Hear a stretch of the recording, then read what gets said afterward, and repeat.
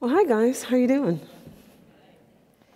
I first think that I should start off by saying to my young people, I am no longer 6 years old. And to all of you grown-ups, I know that you expected to see Rosa Parks. Sorry to disappoint you, I fall somewhere in the middle. But I can assure you that I am the real Ruby Bridges, which is what all my little ones call me. One of 4 6-year-old kids that was chosen to desegregate the public school systems in Louisiana in 1960 during the Civil Rights Movement. I remember being escorted by federal marshals into school every day, into an empty school building, I should say, and spending a whole year in an empty classroom with a single teacher that actually came from Boston to teach me, because teachers in New Orleans and Louisiana actually quit their jobs because they didn't want to teach black children.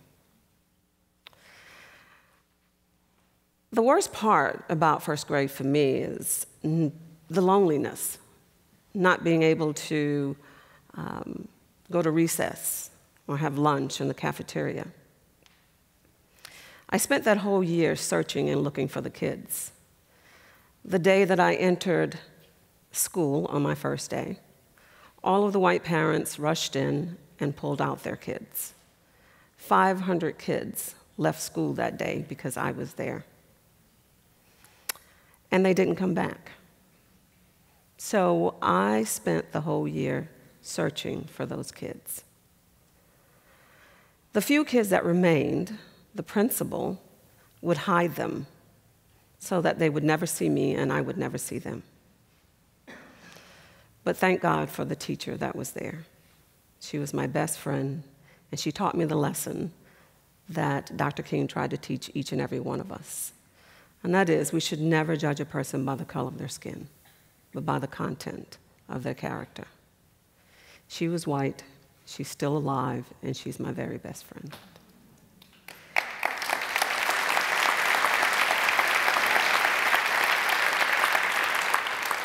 But I didn't come here today to talk about my story. I actually came to talk, I came here today to actually talk about all of our stories, history, and going against the grain. Something that I feel like I've been doing all my life, since childhood, 6 years old to be exact. You see, I am the little girl in the Norman Rockwell painting. The title, The Problem We All Live With. And that problem, I believe we are still living with it today, it being racism. And because of the way that I was introduced to that problem, I chose integration as my life's work, because I wanted to do something to try and bridge the gap between our racial divide. And because that introduction happened for me at the ripe old age of 6 years old, I decided that I wanted to work with kids. So every day, all across the country, I speak to our kids in schools. Because let's face it, isn't that how we continue to spread racism from one generation to the next? Is through our kids. Our kids know nothing about disliking someone because of the color of their skin. Each and every one of our babies, they come into the world with a clean heart, a fresh start in life. It is us, we as adults, who have kept racism alive. Believe it or not, it is us. We are responsible for the hatred that we see in this country today. So there, I've said it. I put it out there. So what do we do about it? And a better question, I think, might be, shouldn't we do something for the sake of our kids and our grandkids? Our children are self-destructing in epic proportions, bullying, murdering, suicide. What are we going to do about it? How can we change it? Well, I think a good place to start is our history. It is essential, first of all, that we turn back to our history every now and again to remind ourselves of the principles upon which this country was based, to read the Declaration of Independence, the Bill of Rights, and the U.S. Constitution. It's essential that in making history, we don't forget to learn from our history. And if our children are to learn from our history, then we must teach it. Unfortunately, we've fallen seriously behind in the teaching of our history. Not only the history of the world, but the history in our own country. We cannot prepare any young person to meet the challenges and conditions of their world if we falsify the history that he or she is taught. And if we are truly considered to be the greatest country in the world, then shouldn't we be setting an example for the rest of the world and leading by that example? It is well past the time that each and every one of us take responsibility for changing the way our American history is taught. Because I can assure you, from what I see in schools, we are no longer fooling our kids.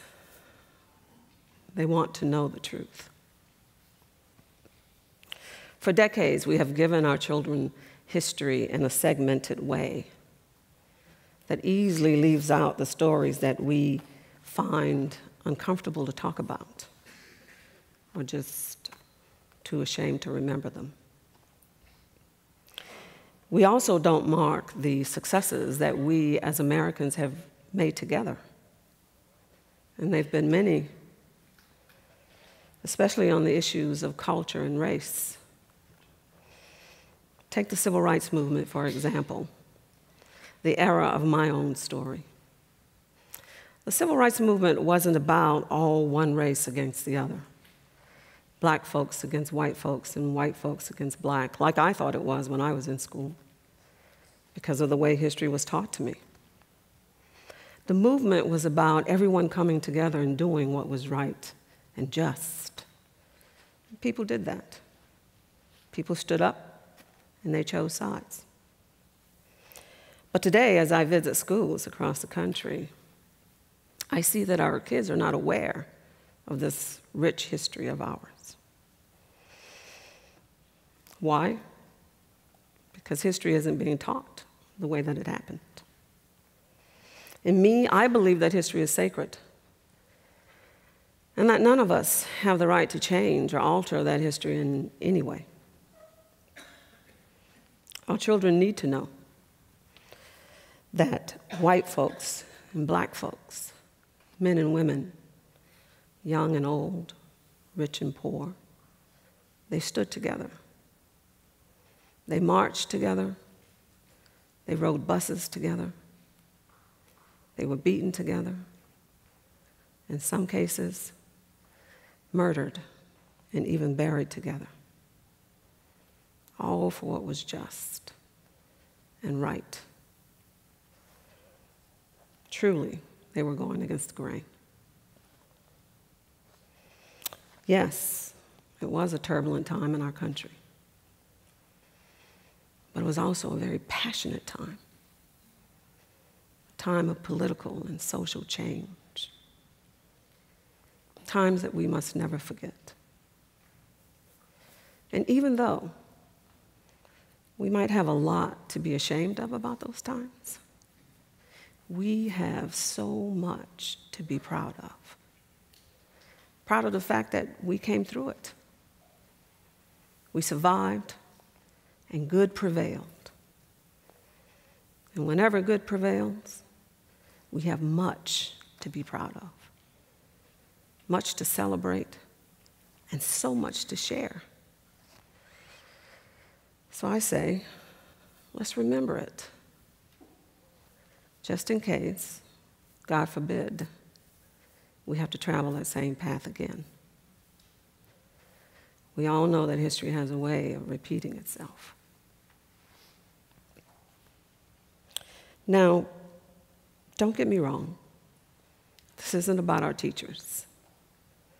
This isn't meant to discredit them in any way. It is about the circumstances that we've put them in, particularly in public schools, where they do not have the same flexibility to teach outside of the box as teachers in private schools. They do not have the same flexibility to, for that matter, put new curriculum in the box to teach. American history is long overdue for a significant rewrite. I say, let's untie the hands of our educators. Let's go against the grain. Amazingly, again, we find ourselves with inadequate textbooks. We must demand a major overhaul of our history books. They should be replaced with textbooks that will allow our kids to celebrate everyone's history throughout the entire year, not just 1 month or 1 day. It is through the events of the past that our kids can learn how their history is actually connected to everyone else's history, because it is our shared history. But you know, it's not just through textbooks that we can learn. Whenever and wherever we can, we need to use this amazing and wonderful technology that our ancestors didn't have access to rewrite America's timeline and our stories. Let's use this universal language of the arts, where we could tell our stories through music and dance, film and theater, paintings and sculpture. Take, for instance, just this year, Brad Pitt. He used his talents to tell not just another story, but the truth of our past, and he won an Oscar for it. Long overdue, I would say. Through history, he actually made history. Isn't that amazing? Artists who are moved by the world's events, they can use their talents powerfully to convey feelings and ideas that could actually inspire us all. Another prime example, Norman Rockwell, The Problem We All Live With. My story, the painted story, as I like to refer to it. We need to tell these amazing stories, and we need to tell them fully and truthfully this time, so that we could cement a foundation of cooperation and unity rather than the divisiveness and competition that has gripped our country for far too long. We should tell the stories of everyone, white, black, Asian, Hispanic, Indian, Jewish, Muslim, every creed, every color, so that every child has an opportunity to grow up seeing themselves as Americans, as a part of the American dream. This year, 2014, marks the 60th.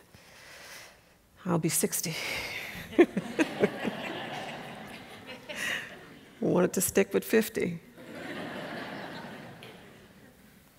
60th anniversary of Brown versus the Board of Education, landmark decision to desegregate our schools.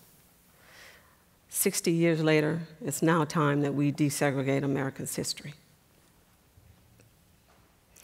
And yes, I've been told it's a grandiose plan, and it is. So was putting a man on the moon, or sending a 6-year-old child through angry mobs every day for a year, just so that she could attend school. But it was called going against the grain.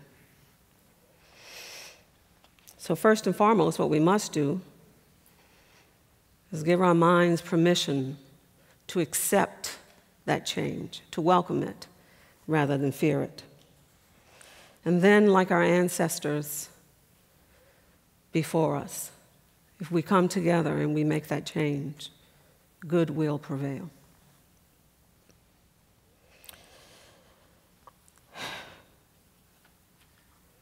We have to remember what this nation was founded on: equality and freedom.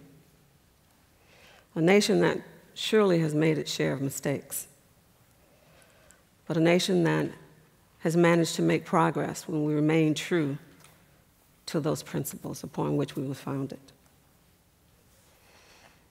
We can do that.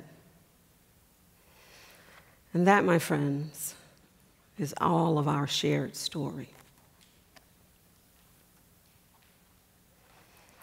And I assure you, it will make for great history